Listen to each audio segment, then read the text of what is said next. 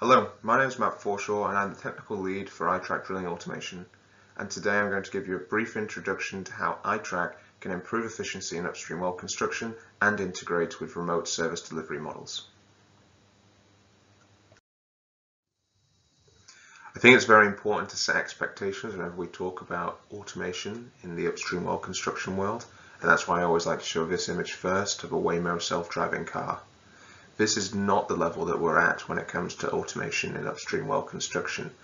But if we were all sat in a room here together and I went around the room and asked how many of you have ABS, how many of you use Google Maps for navigation, how many of you have cruise control, 80, 90, 100% of people would put their hands up. And that's exactly what we're doing with I-Trak and drilling automation at the moment. If we think about all of those items that I just listed, they're all things that make the driving experience either safer or more efficient or more enjoyable. They're automating a component part of it, but they're not an autonomous self-driving car. And again, this is what Baker Hughes is doing with I-Trak.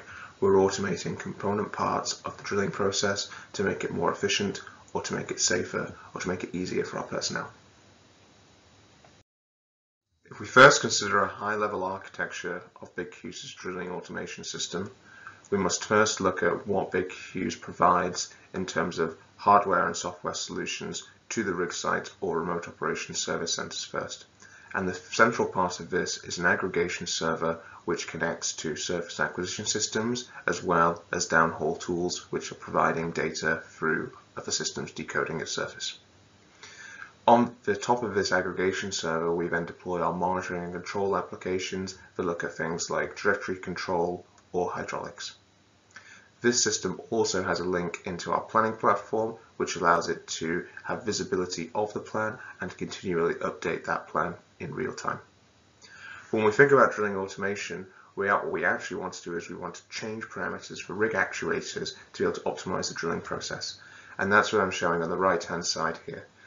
Mechanical actuators such as the drawworks, the top drive and the rig pumps, and also personnel that are associated with these such as the driller, and sensor readings that we can get from various sensors associated with these actuators or other rig equipment.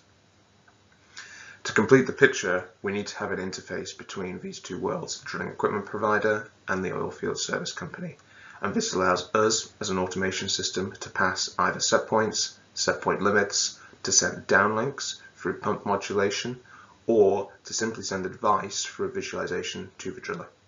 Finally, it also allows us to acquire surface measurements in addition to our own from the rig surface acquisition sensors.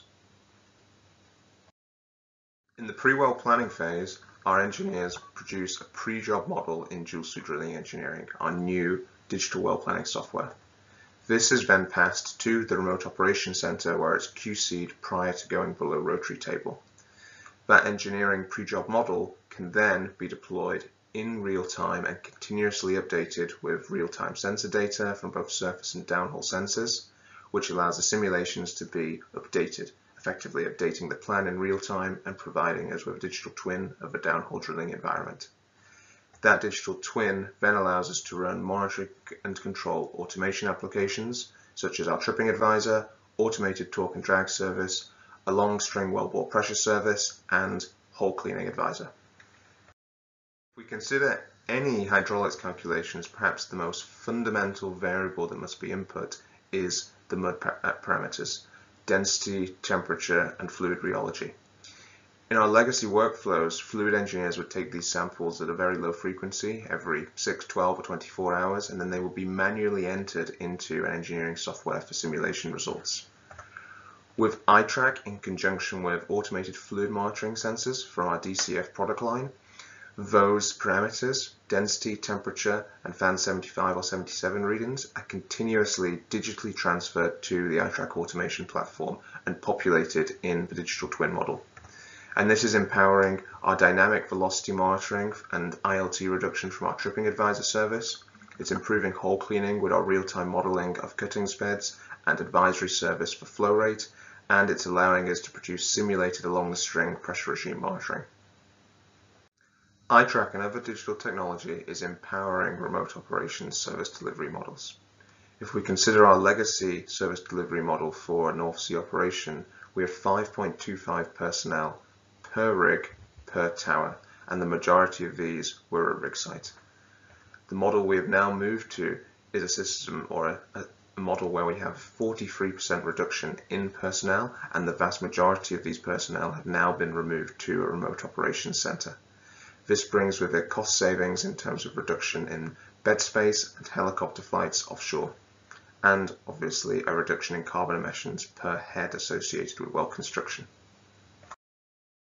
Perhaps what is more exciting though than the cost savings cited previously is the KPI improvement that digital technology along with remote operations service delivery models can provide.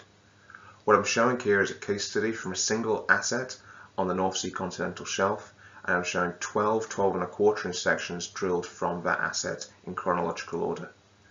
As we went through this period of time, we increased the maturity of our IO Level 3 remote operations service delivery model and also introduced digital technology such as I-Trak. What we see is a continuous performance improvement in terms of ROP, with well number 11 being the best ever 12.25-inch section ever drilled from that asset.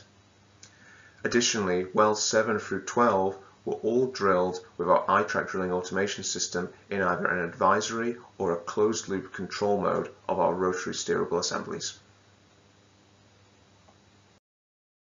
Thank you for listening. Hopefully that gave you a quick insight into the technology behind, the services available, and the benefits in terms of KPI improvements that I-Trak can provide.